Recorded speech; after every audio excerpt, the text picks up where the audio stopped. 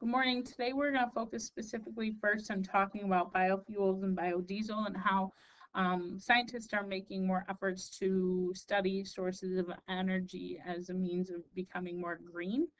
Uh, some of you might have wondered what the fossils mean in fossil fuels, and we know that fossils are the organic remains of organisms that lived hundreds of millions of years ago. Specifically, though, diatoms are protists, and they're thought to be the main source of oil, whereas the coal was formed from primitive plants. Entrepreneurs are now trying to figure out by using liquid droplets of diatoms and algae, they can use it as a renewable source of energy. And most of you have heard of this as biofuel or biodiesels, but specifically using unicellular algae and that could be grown on a large scale, and then that oil could be harvested and processed into biodiesel. However, there are numerous hurdles that need to be overcome before the industrial production of biofuel can become a reality. And algae are just one example of protists that we're going to be looking at today. So, what exactly is a protist? Protists are an extremely diverse collection of mostly unicellular eukaryotes. They are classified as eukaryotes, but they're not specifically plants, animals, or fungi. They act and behave like plants, animals, and fungi, though.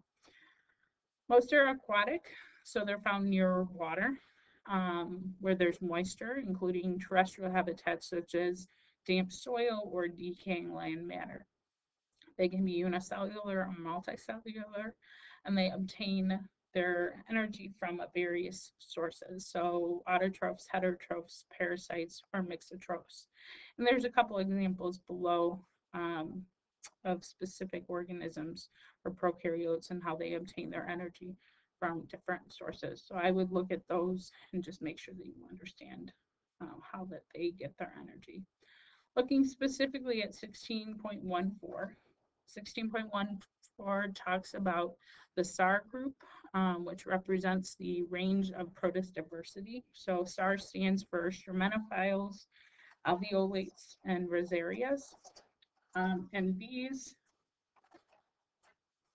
organisms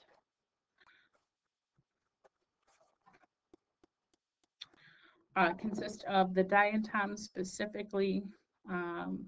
So straminophiles consist of the diatoms, the brown algae, and the water molds.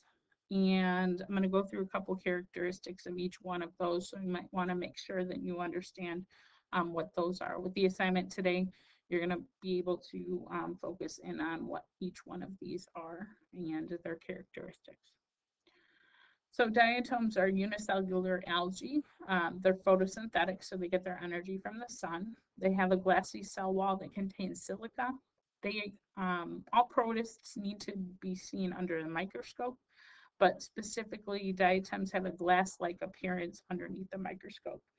The body consists of two halves that fit together like a box and a lid, or shoebox, specifically the box and the lid.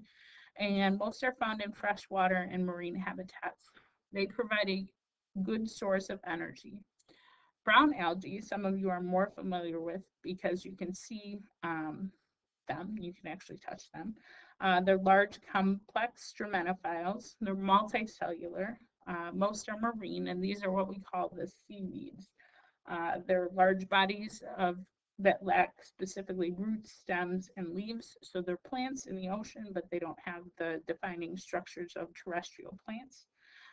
Most of you have seen kelp before or have heard of kelp, but we have specifically, your book mentions that kelp can grow to be taller than a 15-story building. And our last one would be water molds. These are heterotrophic.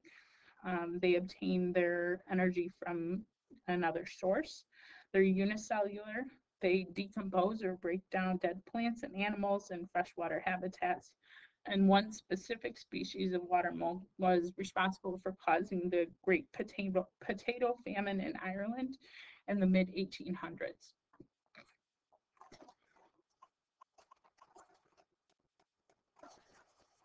Our next group that we're going to talk about will be the alveolates, and these consist of the dinoflagellates and the ciliates. Some characteristics you want to be familiar with for dinoflagellates would be that they are unicellular. They can be autotrophs, heterotrophs, or mixotrophs. They're found both in the marine and freshwater plankton, and their consistory usually grow in blooms, which are like large amounts of organisms grown at once. They can be responsible for causing a phenomenon known as the red tide. Our next example would be the ciliates. They're named for the cilia that move and sweep food from their, or sweep food into their mouths. Unicellular organisms, both heterotrophs and mixotrophs. And examples of these organisms would be paramecium and plasmodium. Plasmodium are responsible for causing a disease called malaria, which I thought was interesting. And then our last group that we're going to talk specifically about, the SAR group, would be your Rhizaria, which consist of amoebas, formans, and then radiolarans. Amoebas are organisms that feed specifically using pseudopodia, which are foot-like or arm-like extensions that extend from the body. They grab the food and then pull it back into the organism's mouth. If you ever get the opportunity to see what they look like underneath the microscope when they do this, it's pretty cool. I might post a video of an amoeba feeding using a pseudopodia so that you can see that tomorrow. Looking at formans, we have formans are found mainly in the ocean and freshwater. They have a porous shell called a test, which is made up of calcium carbonate. 90% of these organisms are fossilized. And then radiolarans also have a hard internal skeleton made up of silica, and mostly these organisms are marine, are found in a marine habitat. Our next section we're going to talk about is uniconts. And these are protists that are closely related to fungi and animals. These are amoebozoans. And mainly with the amoebozoans, they could be free-living, they could be parasite amoebas, and they can also be the slime molds, which most of you are familiar with the slime molds, I believe. But slime molds, either plasmodial slime molds or cellular slime molds, are common in moist decaying organic matter, so they're mainly found in the forests, and they're brightly pigmented. Your book shows an example of one being bright yellow. These are the ones that are found usually in the woods, growing and covering large amounts of a tree. So those are the important parts for that section specifically. Our last section that we're going to talk about would be the archaeoplastids, which includes red algae and green algae, and then land plants. These are autotrophic eukaryotes, and they're thought to have arisen by the theory of endosymbiosis, specifically of cyanobacterium that evolved into chloroplasts. Their descendants evolved into red algae and green algae, which are the key photosynthesizers in aquatic foods. Red algae gets its red color from an accessory pigment that actually masks the green pigment. A few of these are unicellular, but mainly they're multicellular. These are common in coral reefs. They're commercially important because they're found in some foods. Specifically, red algae is used as a gel stabilizer found in ice cream or chocolate or milk, or specifically pudding. They're also used to wrap sushi, and that's known as nori. And then our green algae gets its green color from the chloroplast or chlorophyll.